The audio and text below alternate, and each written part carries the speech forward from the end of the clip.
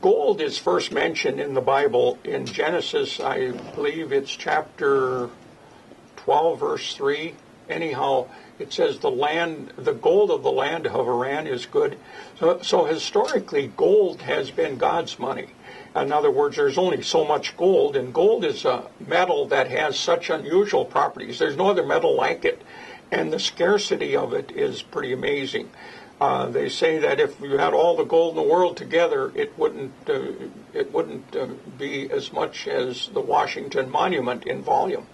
And so, being it's scarce, and our Constitution originally says that our money is to be backed by gold and silver. Well, then in 1972, that backing was taken off, and it allows the government to print money with no backing. Well, I guess if they're printing it with no backing, what's the value of it? And so we highly recommend that you buy precious metals, particularly gold and silver, because they are a store of wealth.